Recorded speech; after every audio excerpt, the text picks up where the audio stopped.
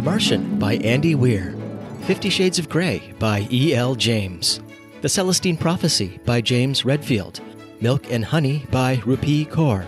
All these works of literature are now quite well known, some on the border of being cultural phenomena. Both The Martian and 50 Shades of Grey have adapted into highly successful motion pictures. Milk and Honey, Kaur's collection of poetry and abstract fiction, has sold over 3 million copies. Redfield's The Celestine Prophecy has been translated into over 30 languages. Despite their disparate subject matter, all 4 of these works intersect at a meaningful point. They were all initially self-published.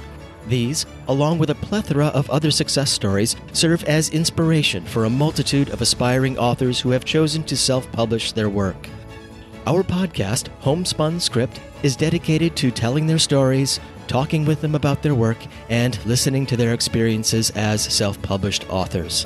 So, join us each episode of Homespun Script as we interview a new indie or self-published author. You might just hear their name a bit more often in the future.